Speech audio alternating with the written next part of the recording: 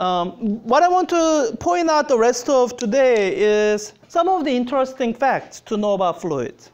And the biggest is, I guess, what we call pressure due to weight of fluid. And this is the demonstration for it. Not this bell jar, I'm just moving it off so I don't damage it. I'm also just moving this off so I don't damage it once again. This is the demo I used to illustrate pressure due to weight of fluid. You might have seen it. It's just a simple column with 3 holes in it. And let me first fill it up with the water. And so it's just a column of water. Now the interesting part is when I uncork these holes. When I remove the corks from each one of these holes, watch what you see. So let me try to remove them all at the same time. Do you see the water coming out at different rate? And why do you think that is? So, water is coming out the side, sort of perpendicular to the vertical wall. But how fast the water is coming out down here is different from how fast the water is coming out here. Yeah, more force, more pressure. Like you talk about your water pressure in shower or whatever, right? This is the exact same thing. Where the water is coming out more forcefully is where there's more pressure. So this is something we can actually drive. Based on what little mechanics we know, we can actually drive a relationship between the aspects of this that you can measure and how much pressure there should be here. So I think this is a good time to take a break. Let's take a short break. And when we come back at 2:05, we will drive that expression. And that's something you kind of need to know, and we'll be using it for a couple different things as well. Welcome back. So let me just put water back in here so that you have a prop to think about as we draw some diagrams and try to think of a way to analyze it. So you have some intuitive sense. There is a pressure at this lower position here because you see that when I take this off, then the water comes out. And in fact, you can see what it looks like when the pressure is 0. Let me get rid of some of the, so just to do this, you can see this amount, how fast the water is coming out. It gets slower over time. And in fact, when the water comes down to exactly this height, no water is getting pushed out. I mean, at some point it's because water is below, so there's no water to get pushed out. But as it's approaching that, when you barely have just a little amount of water, water basically leaks out. It's no longer shooting out. It's because at this point, there's really no pressure here at all. So, so you can see intuitively some kind of relationship between the amount of pressure at this point and how much liquid is above that point, right? And we can actually express that with these concepts that we have expressed. So let me draw that diagram. So imagine a cylinder of water that at some height. So imagine having this filled up to some height. There's some amount of water. Let's say it's water. So density of water is what you have here. And what you'd like to imagine doing is imagine opening a hole very near the bottom. And essentially what you'll be interested in is, you can put it 2 different ways. Let me put it first way that relates to what you were seeing there before, the water just shooting out. So the way you can analyze it is you can imagine a small element of water that's here, right? And you can say outside here, pressure is 0. Or it's the same pressure as the atmospheric pressure, some kind of environmental pressure. So you have some environmental pressure P0 outside.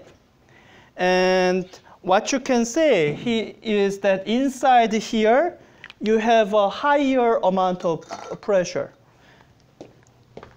Inside, within the fluid, we have some higher amount of pressure, P naught plus delta P. And this additional pressure is what's responsible for pushing this element of water out.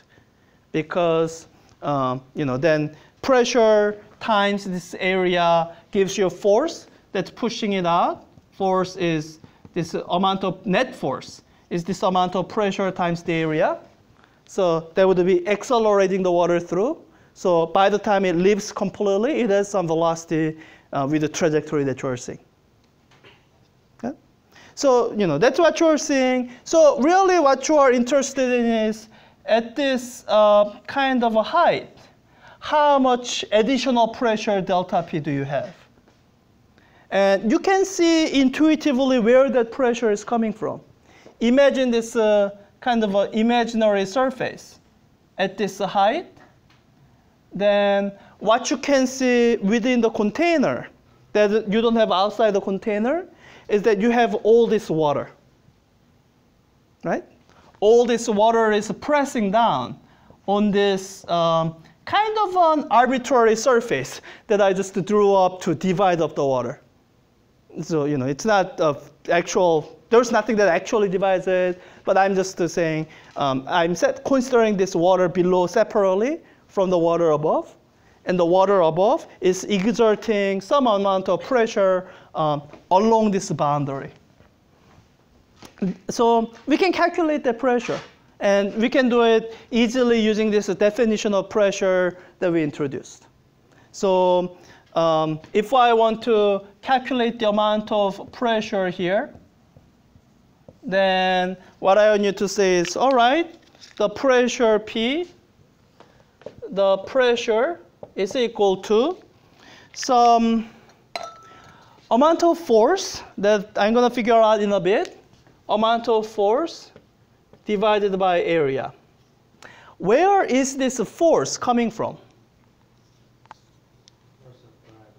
So weight, right? Force of gravity. So that's the weight of all this mass. So it would be this force would be the weight of all this water. So mass of the water times G. That would be the force.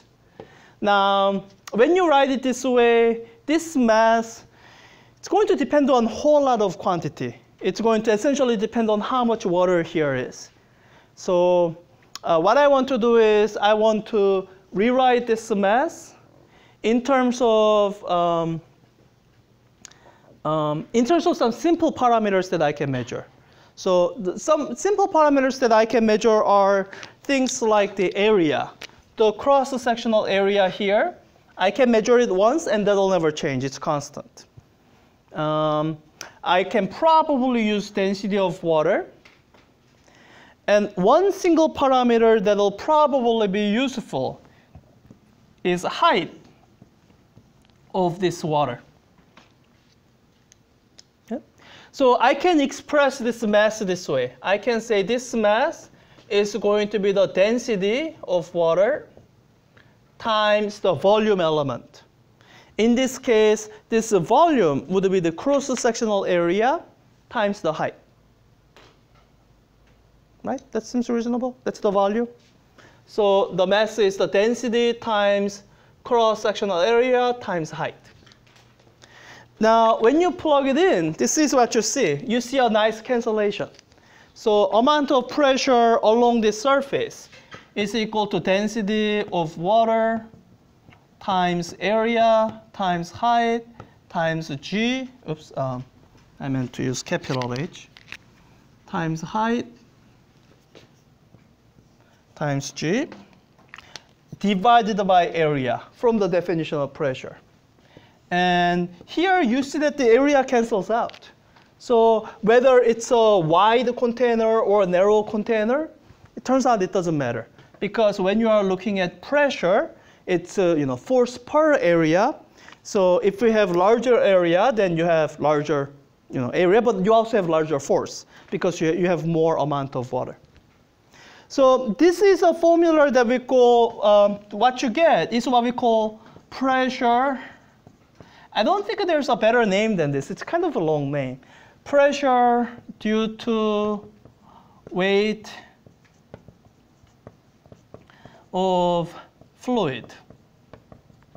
And that's equal to the density times height, or the way we usually write this, density times gravitational acceleration. Density, or I guess density of fluid in general, times g times the height, the depth of the fluid. Good. Now, I'm going to just assert one thing without proving it. Even though we derived this in this specific case of a straight wall cylinder, it turns out this result is valid even when you have sloped surfaces. Like if you had something that looks like regular drinking glass. So, if you have some container that instead of having this, well, let me just modify this side. If you have a container that looks more like this, it turns out that the pressure at this height is still given by this formula, even though you have additional mass up here. How does that work? How do the forces work out? I mean, if you take this amount of mass and divide it by this force area here, then you're going to get greater pressure, aren't you? So, we are not going to spend a lot of time with this. You can read about it in Giancola if you want. But really what it comes down to is when you have this sloped surface, then there's going to be some normal force from the wall. That there's an upward component, so that's helping balance out some of the weight of the water.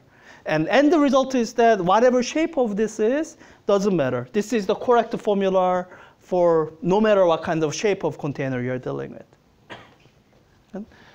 All right, so that's the pressure due to weight of fluid. And this is exactly what you are seeing illustrated here. Because at a deeper depth, there's greater pressure, so the water gets pushed out at a faster rate.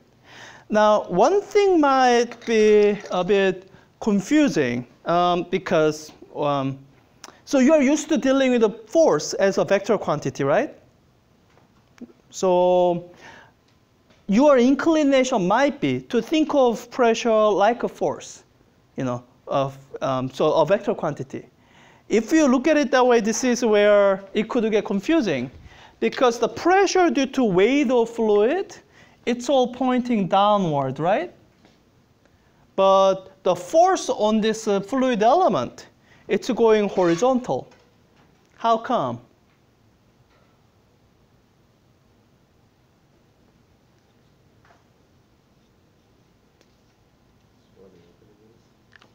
That's sort of where the opening is. And with the force due to pressure, so actually pressure is a scalar. Pressure is like a temperature. There's no direction associated with pressure. The force does have direction, and the direction of force actually comes from the geometric shape. So imagine you have like a cube. Imagine you have a cube. Then you have different pressure at different sides of the wall. And the direction of the force will always be perpendicular to the surface. So at the top surface, you would get what you expect. At the top surface, the weight of the water will be pressing down. But on the side surface, weight of the water is not pressing down or up. It's pressing perpendicular to the area, so pressing sideways. And here's the most fun part. The pressure on the bottom, or force due to pressure on the bottom surface, it's actually upward. So pressure actually pushes it up instead of downward. It's a bit counterintuitive until you think of it this way. So this is how I like to think of it. Once again, imagine a small fluid element. Imagine a small element of fluid just below my cube, right? And this is what I like to imagine. In what direction would this fluid element move if my object wasn't here? Will it rush in to fill in that gap? or will it stay there? It'll rush in, right? Unless there's like air get there, but if it's just vacuum here, this fluid element will rush in. Now, we do this object here, it's not rushing in, so something is pushing it out to keep it out. And the force that you get on this surface is the reaction force. It's the force, so this surface is pushing the fluid element so that it doesn't rush in, and fluid element in return is pushing the surface up. Okay? But all of that, I guess it doesn't really matter in the end. The rule that you should remember is that the force to pressure is always perpendicular to the area where the force is being applied. So when you have a hole that's sideways like this is the area, so the force is going horizontally, it gets accelerated horizontally. And you can see it here. I mean, it's not that surprising. So here it's coming out horizontally. When I angle it up, it angles up because the force is perpendicular to this surface.